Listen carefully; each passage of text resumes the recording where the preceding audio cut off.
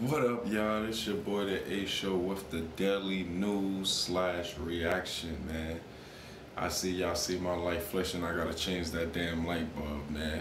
But we back again, man, with T Grizzly reaction from the robbery that happened in his house. Let's get into it, y'all.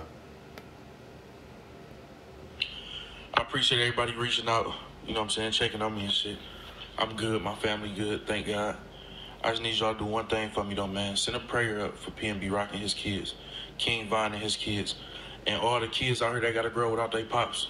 You feel me? And I had to go through that. I grew without my pops because he was killed. You feel me? And that shit ain't easy at all. So send the prayers, and we just gonna wish many blessings on them. Another thing I wanna share with the artists out here, we gotta watch what we speaking into existence, man. I know we looking at it like we just making music, it's art and all this shit and that. But these words is powerful, bro. And just like we can speak some good shit into existence, we can speak some bad shit into existence. You feel me? So we gotta really be careful what we saying about ourselves when we make this music, man. You know, speaking third person, create some characters or something like that and tell us, you know, shit like that. We gotta be careful what we say out here. And yeah, man, that's it. Yo, the video's definitely over, but I'm definitely gonna say something about this, man.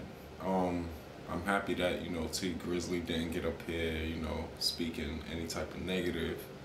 He actually got up here speaking positive, so that's a good thing, you know. And to be honest, say out those prayers to PNB Rock, King Von kids, you know, T Grizzly also.